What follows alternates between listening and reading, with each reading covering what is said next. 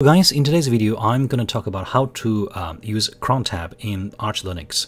First, you need to install the cron package. That's the crontab manager. Sudo package manager install cron. So next, you need to enable the cron service. Sudo system control enable cron.service.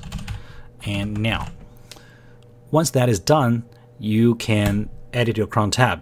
Use crontab -e, and interestingly you get an error message because for whatever reason this crontab e is hellbent on using this vi text editor. I do not have it installed. You can obviously install vi, and my solution is to create a symbolic link. Sudo symbolic link usr bin vim. I installed vim usr bin vi. So whenever you need vi, it will point you to Vim. Now I can use crontab E to edit this crontab to schedule tasks.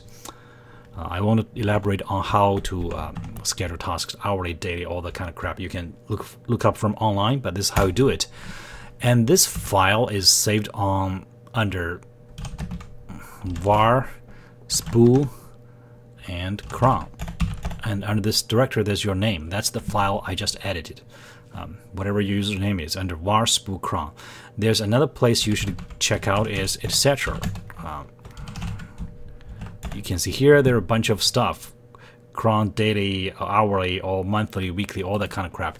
So feel free to check it out. But this is basically how you run cron schedule tasks under Arch Linux. The only hiccup is the vi text editor. Thank you.